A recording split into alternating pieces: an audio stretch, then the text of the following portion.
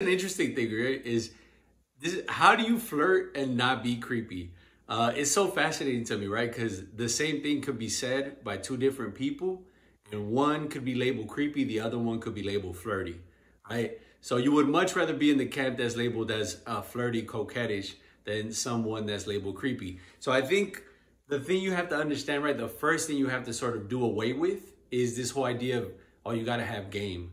That is probably some of the worst advice ever. This whole idea of having lines, of thinking that you can word your way, you can wordsmith your way to some pussy is pretty crazy. It might work, but the reality is that's not a long-term plan. That's not a long-term goal. It's not going to get you very far. It's not very sustainable, frankly, because you're not real. You're just pulling stuff and putting it together and thinking this is gonna make sense, right? It's not coming from the heart. It's not authentic. It's not really who you are. So eventually someone will find out about it and then they're gone.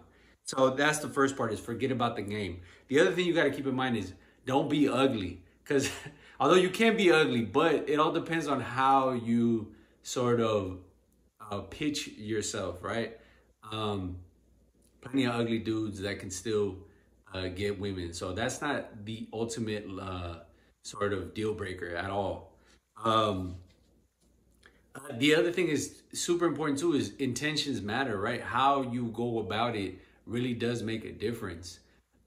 If your intention is just to get to know someone, or there's a genuine curiosity, right? There's something about them or something, right? Then that does make things easier as well. Like I remember one time I was strolling campus, and I saw a young lady that was posted up like at the balcony overlooking something. And I was like, oh, what are you looking at? She's like, oh, I'm looking at this view. I was like, oh, it's a nice view. So that was like a natural thing. I wasn't trying to be creepy. It was just like, I was genuinely curious at what she was looking at. And then from there sparked a conversation that I ended up getting her number, going out with her, and things escalated from there. As you could only imagine, right? Things escalated from there. But you see, it's that getting out there, and serendipitously running into someone is the interesting thing, is right. That's how you can be flirty and not be creepy. The other thing, you gotta have witty banter. I mean, you gotta be quick, and the only way to really develop this is really practice.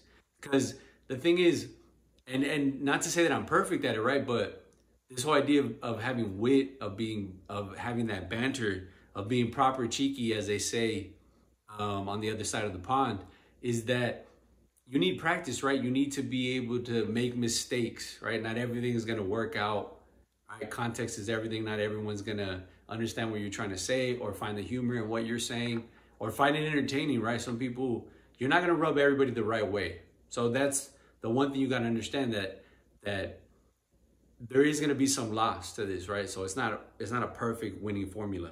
The other thing is too, is aside from the practice, is that sometimes it doesn't even matter what you say, but how you say it, your delivery, the pauses that you make, the intentions in certain words, things of that nature. Sometimes the faces that you make, like I said, it's not about, I'm not going to tell you this is how you do it, because what works for you what works for me may not work for you. So you have to understand is that this is something that you got to find with your sort of the way that you function. That has to sort of be interweaved into your personality, and that is how you become coquettish. The other thing is too, eye contact. You want to have good eye contact. You don't want to be looking at the ground. You want to maintain a civil amount of eye contact. You don't want to be creepy about that either. So that's important to have that eye contact. Make sure that you're not super close, but not too far either. And then you kind of close the gaps from there. The other thing is, you need to be able to be efficient with your time. You don't want to be there trying to have a conversation for an hour.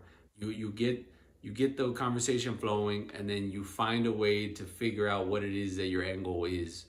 In this case, if it's to get a number, if it's to get a date, or if the date is on the spot, right? You want to take it further from there. You hit it off, there's chemistry, you go from there. The other thing is too, is you got to be able to tell stories. Can you give them some nuggets of wisdom? Can you say some interesting things? Can you like reference some things that you've done or places you've been, all that cultural capital accumulates. It really does add in terms of what I think a lot of girls find attractive is finding someone interesting. Don't be boring. That is super important. And I think when you do that, it's easy. Like I've had, and another thing that I think I've overlooked is if you're like, well, I don't even know where to start. How do I start? An easy one would be like, and this is pretty savage, but it's true. Start with people that mandatorily have to listen to you, right? So in this case, right, the barista, the cashier, the waitress, these people are kind of forced to have to deal with you. And so those are easy target practices. And you're not going to be successful because sometimes you can't differentiate whether they're being nice or they're actually into you. But that's not the point. I think the point is that you're able to practice with them. And then you go from there. You go into strangers and you go from there. And I think the most natural thing is to find people that you find interest in, right? If you're getting started, I'm at a bookstore. Oh, do you have any book room? And things of that nature. You find people that are into the same things as you, and hopefully from there it doesn't feel so forced. Because I think the thing with flirting is that you're not purposely thinking, okay, I'm gonna go and flirt. It just happens. Like for me, I'd like to think that anybody who knows how to flirt can flirt with men or women or anyone for that matter. I'm not just flirting with women. I can flirt with guys too. I don't have a problem with that. I can make someone laugh. I can make someone feel good. I can compliment someone on their outfits. So things of that nature. I think if you can flirt, you can flirt with anyone, right? And this is irregardless of if you're attracted to them or not. It's more of the feeling that you give them. And so that is important. So if you don't know where to start, I would say start there. Start with the people that are forced to have to deal with you, and then you go from there. And like I said, you tinker, you figure it out, and you work your way through it. It's not perfect. I'm not trying to offer a formula by any means. If anything, it's more just like strategies, because of what I think I want you to take away from this is that you should be able to figure out what works for you and plug that in. And like I said, what's flirty for me may not be flirty to you.